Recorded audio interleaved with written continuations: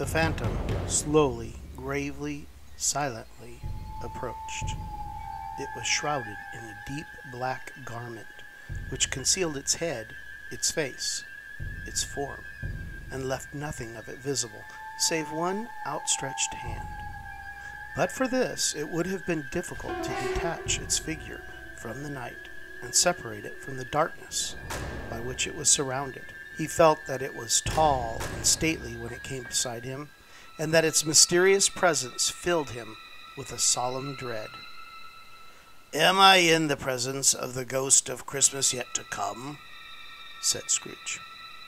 The spirit answered not, but pointed onward with its hand. "You are about to show me shadows of the things that have not happened, but will happen in the time before us," Scrooge pursued. "Is that so, spirit?" The upper portion of the garment was contracted for an instant in its folds, as if the spirit had inclined its head. That was the only answer that he received. The spirit stood amongst the graves and pointed down to one.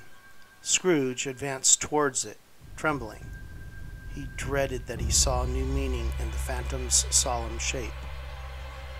"Before I draw near to that stone to which you point," said Scrooge, "answer me one question. Are these the shadows of the things that will be, or are they the shadows of things that may be only?" Still, the ghost pointed downward to the grave by which it stood. "Men's courses will foreshadow certain ends, but if the courses be departed from, the ends will change. Say it is thus with what you show me."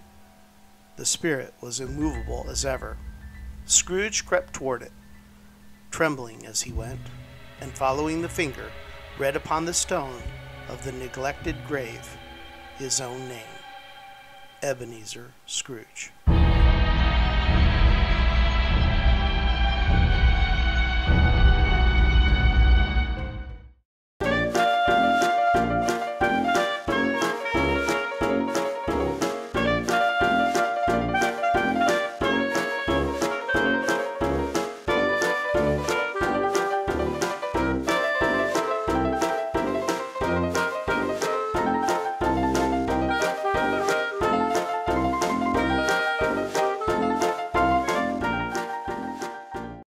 So it's been a while since my last video, and much of that is because I had a rough year last year, like many of you did as well. And really the only time I spent in my workshop was on things that absolutely had to get done. So this year I'm back into doing some of those projects that are fun to do. And that's where this diorama comes in. Now, in the interim, I've purchased some 3D printers. This is my Anycubic 3D printer, and then my wash and cure station. The resin printers are exceptional at detail. As you can see on the Pegasus in the lower, let me see, lower left-hand corner there, it's really high resolution. Some great detail comes out of these printers, and so I love them for my characters that I use in the dioramas or in the book nooks. For larger projects, I also, let me pull this up, I also came up with a printer that is the Snapmaker. It's a 3-in-1. It does 3D FDM printing, plus it also does laser etching as well as CNC routing. So very versatile machine. It's been absolutely a workhorse. I'll have to show you at some point or another the game that we built with it. We built a full-scale 3-dimensional Catan game with using the Snapmaker, and it was just a blast to build, to paint, and then to play. I 3D printed a whole bunch of this build. On the screen right now you can see the fireplace, the chair, the table, that I downloaded those off of Thingiverse for free. The table, actually, I didn't end up using. I had to sculpt a table out of Sculpey because I needed to run an LED through that. So here is the Ghost of Christmas Past, the candle. If you read the story and you see some of the iterations of A Christmas Carol, the Ghost of Christmas Past is represented by a candle. And there I have a flickering LED that is designed to look like a candle. The table I printed out from Thingiverse, but didn't like how thin and flimsy it was. Plus, it wouldn't hide the wiring very well.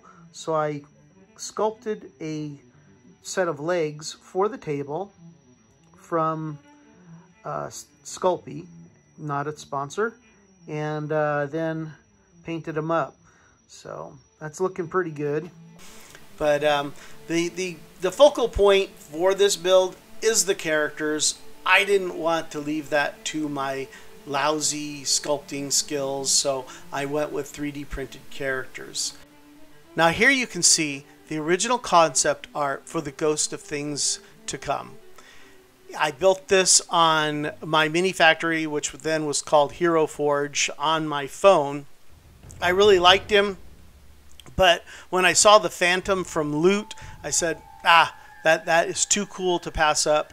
And this one looked a little bit more cartoonish, kind of like Scrooge did, but I didn't mind Scrooge looking cartoonish. I didn't necessarily want my ghost to look cartoonish. I wanted him to look like a ghost. The Ghost of Christmas Yet to Come is a 3D print that I got from Loot Studios. It's an STL file that's part of one of their packs, and it was a Phantom, I believe is what the name of it was. And there was two different Phantoms. I like this one the best, and it just was highly detailed. Listen, if you're into 3D printing and you want very, very well done STL files, they're not a sponsor here, so I'm just saying this because I purchased their products. They have highly detailed STL files, pre-supported, that allows even the most basic of beginners to immediately start printing out really fantastic prints. And so this Phantom was perfect for my Ghost of Christmas Yet to Come.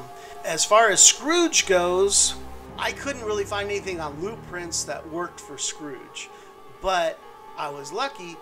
I have a little app on my phone called My Mini Factory. And in My Mini Factory, you can build your own STL files. Then download the STL file. I believe I spent about $8 on that. And then ran it out to my 3D printer and then painted him.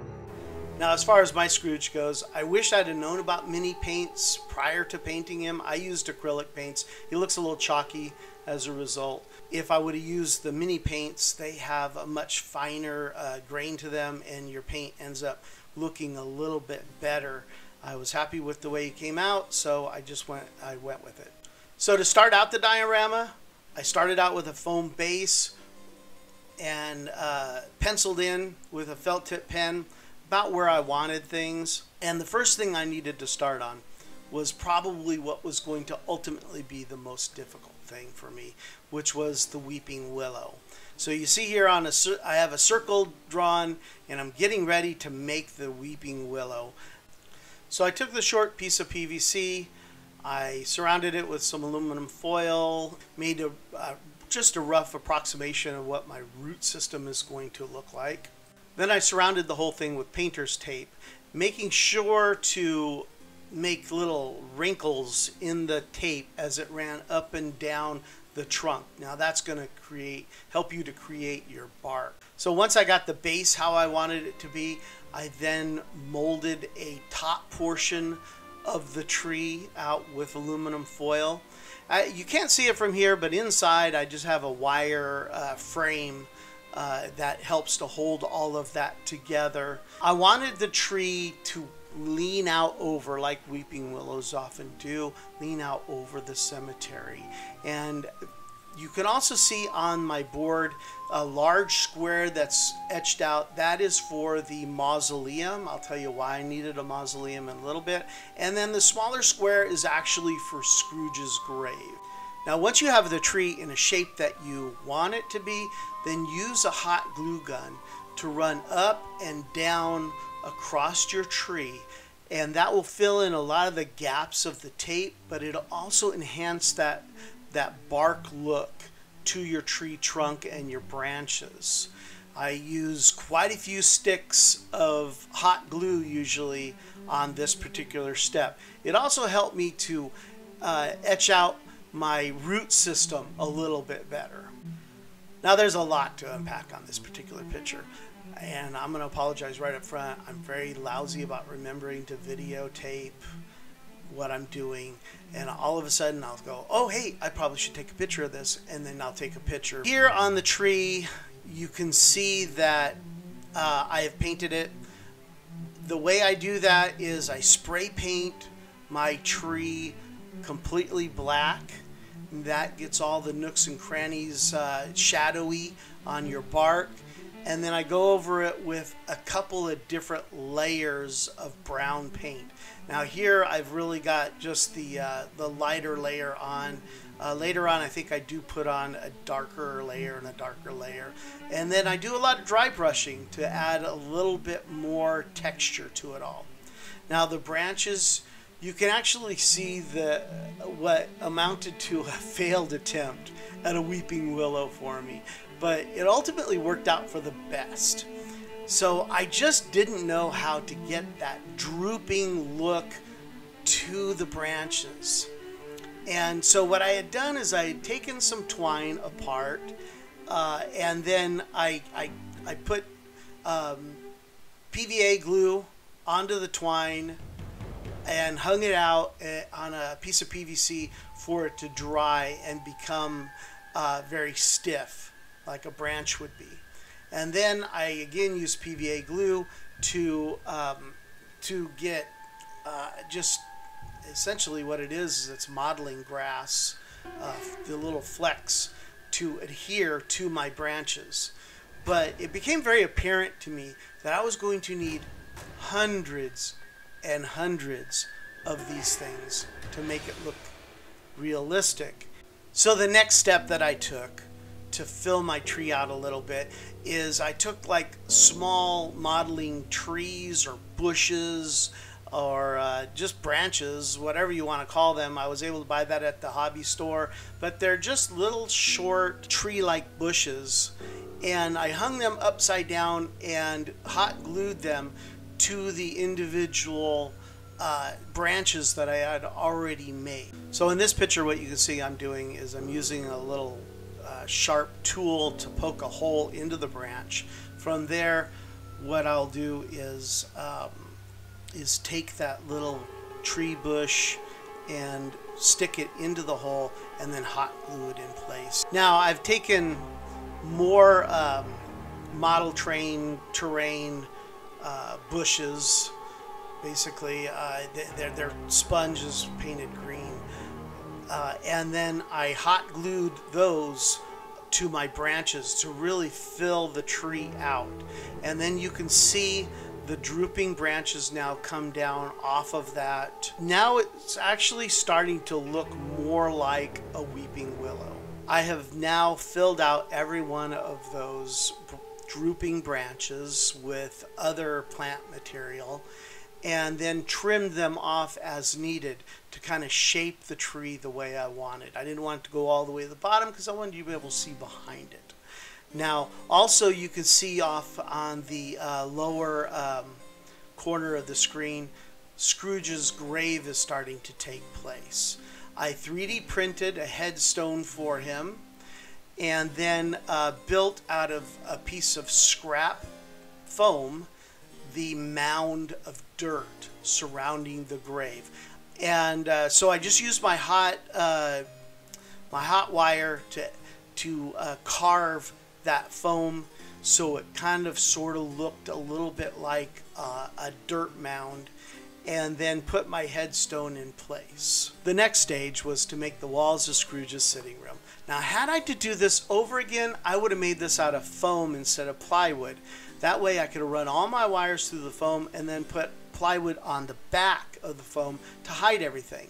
As it was, I made the wall out of plywood, then I had to put the foam behind it, run my wires, and then sandwich it in with another piece of foam to hide all the wires. So in this picture, you can see the print that I used for Scrooge's ceiling tiles. It's actually a kitchen tile print, but I thought it would work well for tin type roof. I could have probably made it look a little bit more like tin, but I didn't. Once I printed this out, cut it out into shape, then I glued it to the piece of plywood. And then over there on the upper right hand corner there, you can see what is going to be the piece of plywood that the fireplace sits on. So here's the wall that the fireplace sits on. As you can see, the fireplace sits up on it nice and flush now that I've cut that hole into the wood. Here are some other parts that I have printed out. This is a 3D printed fireplace. Again, found that on Thingiverse. And also, if you look on there, I found a 3D printable head for Jacob Marley that I printed out in a very small format and then painted him up, gave him a bluish cast so that he's a ghost, and glued that on there. Then over here on Thingiverse, I found this little flame, and I 3D printed that out, painted it in, glued it in place. It works perfectly with this fireplace. I want to integrate not just the Ghosts of Christmas Yet to Come, but also the other 3 ghosts in the story. So in this picture, I mocked up how the sitting room is going to end up looking. I've already wallpapered the walls. I made a wainscoting. That's a very thin sheet of foam that I etched with a little scribe and a ruler, and then another even smaller piece of foam laid over it to make the chair rail. The floorboards that you see are individually cut pieces of foam that I arranged into a floor pattern, and then I ran over it with a wire brush to make the wood grain, and then painted it black, and then a few different colors of brown to bring up kind of a wood tone look to it. Now, I wanted to, in this diorama, I wanted to make sure that I represented all the ghosts, not just the Ghost of Christmas Yet to Come. So here you can see the table that I made with the candle on it, and like I said, that's representing the Ghost of Christmas Past. The Ghost of Christmas Present is actually in this diorama in 2 places. I figured, hey, he's usually accompanied by a large feast. I made a horn of plenty. Now, I sculpted this myself out of Sculpey. I made a horn of plenty, like as if the ghost left it behind, and it's sitting on the mantle. But also on the back wall, you can see a photograph of the Ghost of Christmas Present, framed in a frame that I 3D printed. So that came off looking absolutely phenomenal. The sconce candles are basically just lights. I turned them upside down so they look more candle-like. If they were turned the proper way, they would look like electrical lights, which Scrooge didn't have at the time. So they were turned upright to make them look like candles. The chair is painted and put approximately where it's going to be. And same thing with the table. I just haven't run the wiring yet. And here you can see I've added another layer of foam to the bottom of it because I just didn't have enough depth to the grave to do the effect that I wanted to do. I actually ended up adding another layer of foam to the bottom of this so that I can get that grave deep enough to build up the effect that I wanted. So the big surprise for this build was an open grave that would glow with a mist that rises out of it and creeps along the cemetery floor like the angel of death from the Ten Commandments. I didn't think I was going to be able to pull it off until I found Wayne's Workshop. Again, not anybody who's supporting me, but this guy makes these little smokers that adds a whole new dimension to your builds. So as near as I can tell, the smoker is based off of a vape pen, and he makes a special housing for it, has wired them up for remote control and plug-in operation. There's larger units, there's smaller units. I've got one of each. For this build, I used the smaller unit, but I needed a place to house the smaller unit. As a result, I had to build a mausoleum.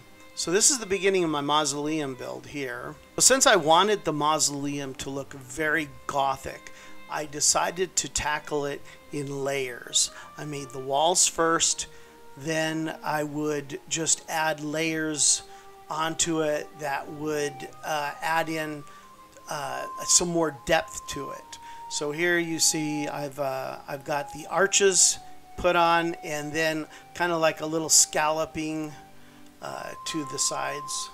So one of the coolest parts of this build, and the hardest to see, is the front of the mausoleum.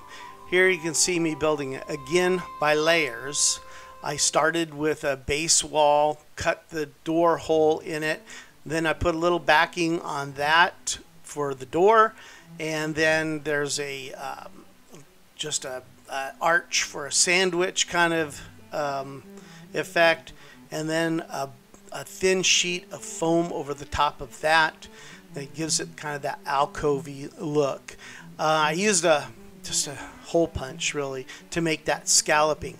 Ultimately, the scalloping didn't hold up very well. The foam was just too thin, so I had to do something a little different, and I'll show that to you in a minute.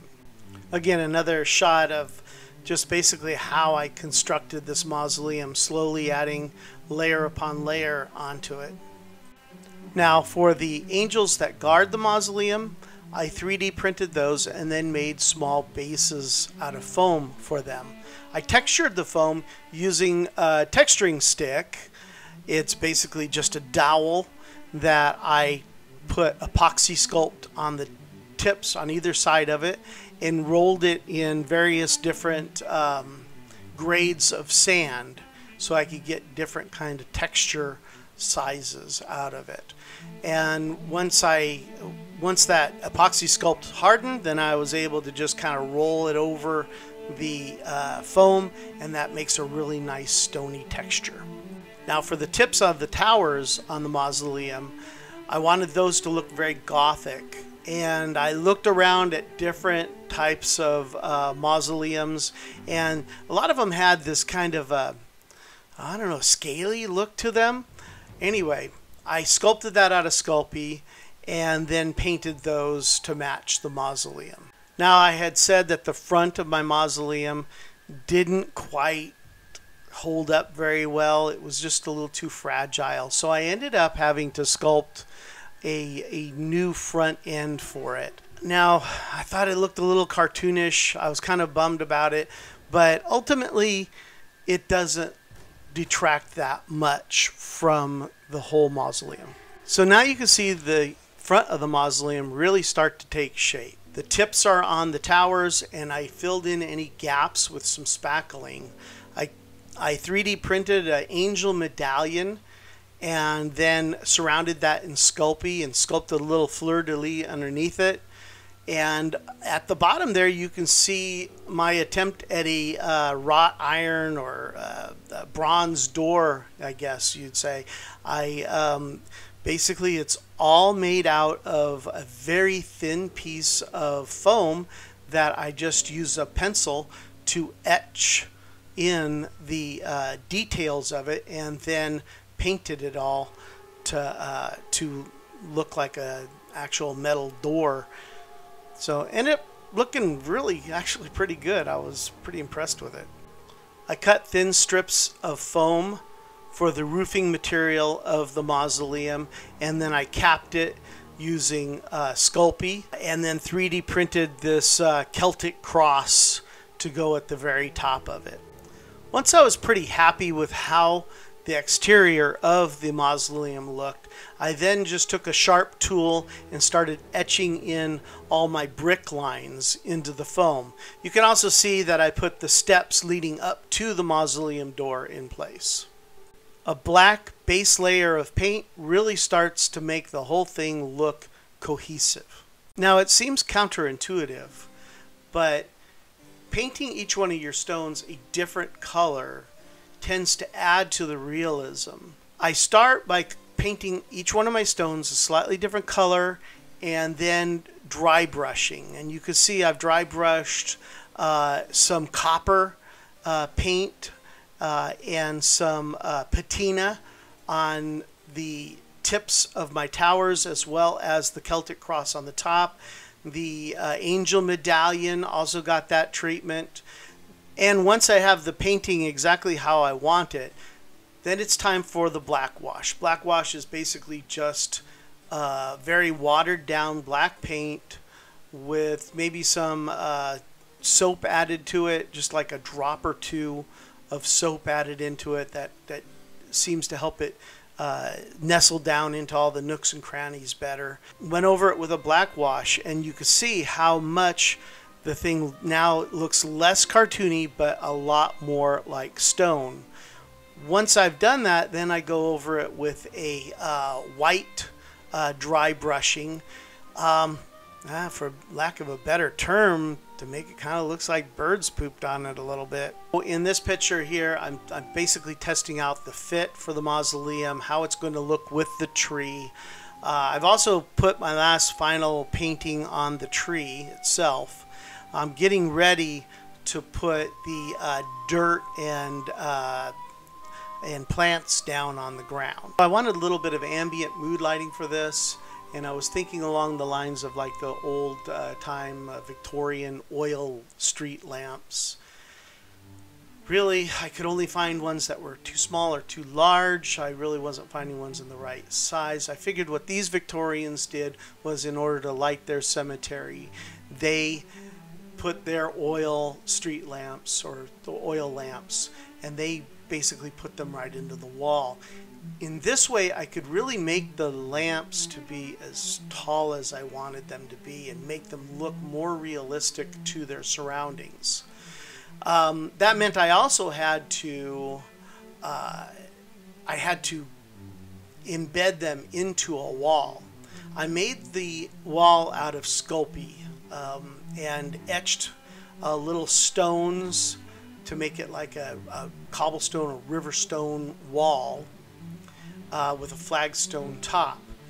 And then I made it so that the street lamps that I bought would fit right there on the top of the flagstones. But I could not bake the Sculpey with the lamps in place. So instead what I did was I left a gap of stones, baked my Sculpey, and then I came back with epoxy sculpt, and I used epoxy sculpt to finish the sculpture for the wall, and that way hiding all my wires for my street lamps.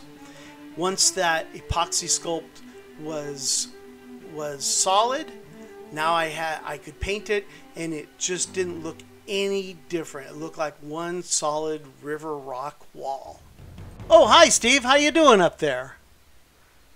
This is actually a picture I took for a publicity photo for the hospital I work for. They were highlighting things that nurses do other than be nurses. And of course, I build models. In this particular photo, though, you can see that I've got the dirt laid out for the grave and the cemetery. And I'm starting to position my characters along with all my furniture is in place. And it now all functions properly. You can see on the walls, I decided to age them. I figured that there wasn't a lot of good ventilation in Scrooge's house. He burned candles, he burned wood to keep warm, and it was likely to be very sooty because I didn't see that he was the sort of guy that opened his windows very often. So here you can see the flickering fireplace. I have a little flickering LED behind that fire. I also etched those stones behind the fireplace, and you can see Marley's head coming through the fireplace very well, and the Horn of Plenty a little bit more detail. Once I had everything in place and how I wanted it, it was time to now clean up the wiring. I bundled it all up with electrical tape, and then etched lines in the foam for the wires to nestle inside, and then in that way I was able to hide them completely. With all my wires hidden, it was now time to install the Costronica smoker. At the base of the grave I installed 3 LEDs and a diffuser that I bought from Wayne's workshop. Underneath the diffuser is a elbow piece that he also sells, along with a tubing that runs down underneath the foam and then comes up behind the mausoleum here and plugs into the smoker. Now, I could have gotten the LEDs that go with the smoker, and that way it would have when the smoker was turned on, the LEDs would have came on at the same time. I didn't do it that way, but that is an option that Wayne's Workshop does provide, is integration with LED and the smoke, which I think is pretty cool, and it's something you should look into if you're going to buy from him.